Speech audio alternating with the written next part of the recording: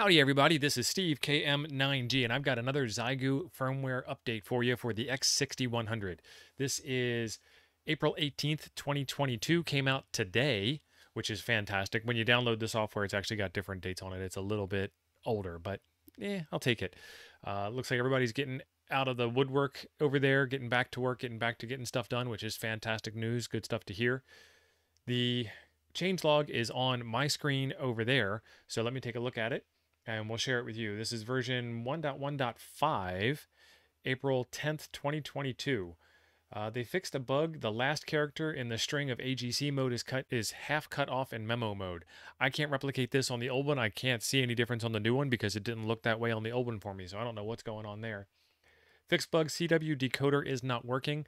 I've got some footage here of the CW decoder that is working, and a pro tip that came out on the Toads Discord today is turn your squelch up. It'll get rid of all those E's and T's. Why didn't I think of that? Like, that's the most basic thing in radio is to turn the squelch up to get rid of unwanted noise. So, just making fun of myself on that one. All right, so it does a little bit better. Still not great, but it does a little bit better. Fixed bug, incorrect UTC offset time zone. I don't know where that's coming from. I haven't been able to get the built-in NTP date to work. And when I turn the dial on the time zone offset, it offsets. Maybe it doesn't display the time on the screen correct when it was offset before. But I never looked at the clock on the radio anyway because it didn't really provide any value to me to have a clock on the radio face. I've got other ways of telling time. Anyway, neither here nor there. They did something. I can't verify it either way. Change the range of built-in handheld speaker mic gain.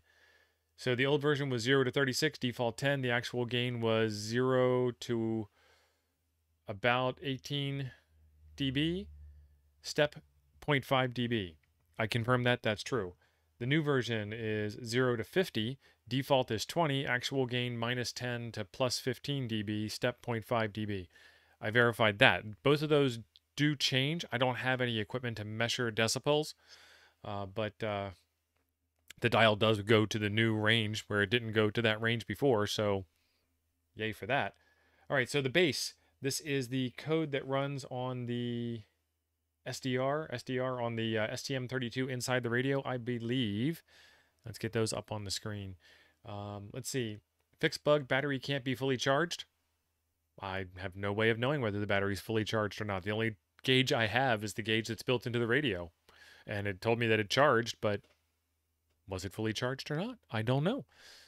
Fixed bug won't charge at power off state occasionally. I don't know about that one either. Fixed bug, have to switch band or press PTT once at the first time of power up and there's no output RF power. I have seen a bug where the battery gauge, they call it the fuel gauge, where the fuel gauge will show 0.0 volts, even though the radio's obviously on because you can see the fuel gauge, and there will be no signals on the waterfall at all. If you hold the power button down for a little bit, it does recover. But the way that they have this worded, it could be the same thing, it could not be the same thing. Of course, you're not going to get any output RF power until you press the push to talk button. But they might be referring to no input power.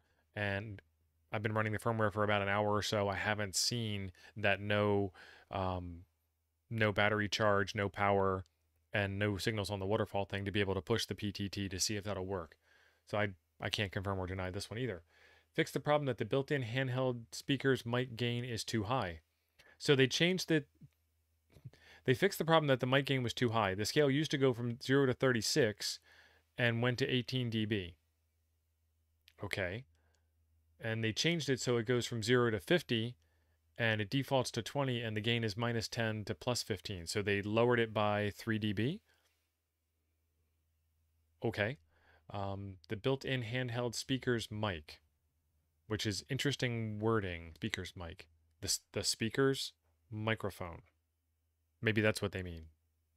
Not the speaker in the radio that you hear the signals out of, but you, the speaker's owner.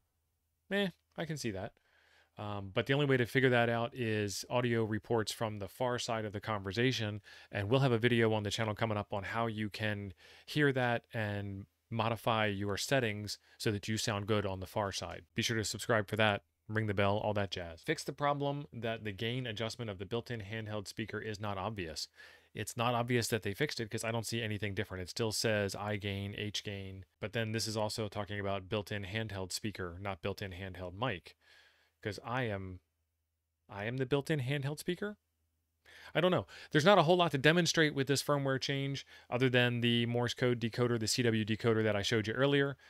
Is it a worthwhile upgrade for the price? Can't complain. Either way, there is a video right over here I think you will enjoy next. Thanks for being awesome. We'll see you in the next one.